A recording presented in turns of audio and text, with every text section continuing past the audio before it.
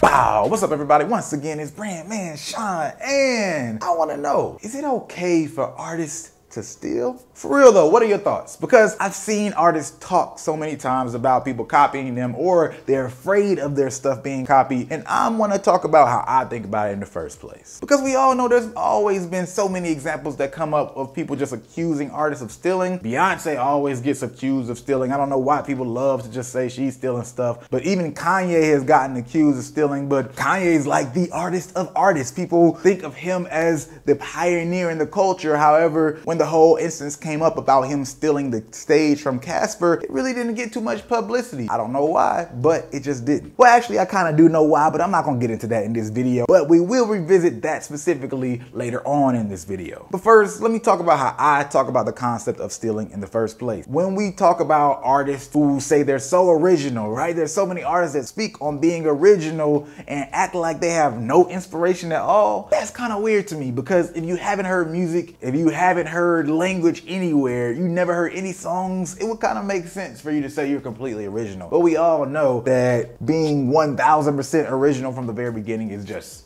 hard. You can innovate, but really that's building and pushing the edge to create new on top of that old foundation. So let's acknowledge the fact that we all have inspiration, which could be called stealing in some ways from other places. Doesn't matter if you're taking from somebody who's currently hot, which is what's more common these days, but before people were taken from further back, where it wasn't like someone that they were competing with in the marketplace at the time could say, hey, you're stealing from me. It was only the old heads that were like, yo, he's taking from such and such, or I already heard that type of music, that's not that big of a deal. And then we have the other kind of stealing, which is like just straight blatant. People literally take people's lyrics, their songs, and repurpose them as their own. Now we know that, but I want to know, where is the fine line for you guys as artists? What do you really consider to be stealing? What do you consider to be just enough so it's just inspiration and not necessarily stealing? And now we revisit the Kanye situation. Here's an example where Kanye wasn't really doing the exact same thing that Casper was doing. Casper had a stage and it was floating, which was completely innovative in the sense that we hadn't really seen anybody do that before, but also most of the marketplace still hadn't seen anybody do it until Kanye did it, because Africa's artists just don't necessarily break into the market like American artists break into other markets. So floating stage, check.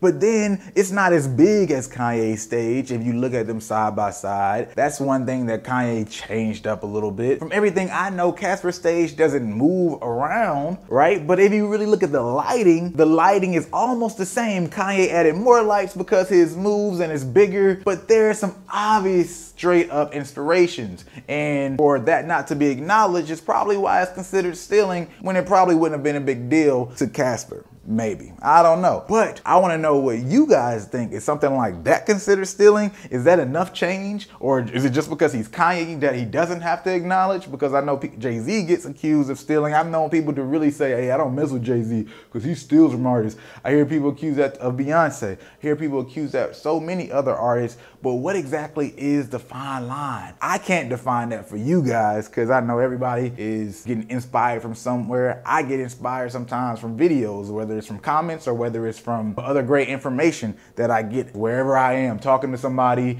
watching the video, reading the article. But I'm not necessarily going to say exactly what they say, but there's probably some times where I might be inspired by something and take it completely into a super unrelated field where there's no similarities at all. And there's other times where what I deliver is pretty close. It's close enough where someone could say I'm stealing even though I know I'm not. Where's the fine line for you? I'm not gonna go too much deeper, because at the end of the day, I don't think it's that real of an answer. There's no true definition of stealing unless you literally just blatantly copy and stealing.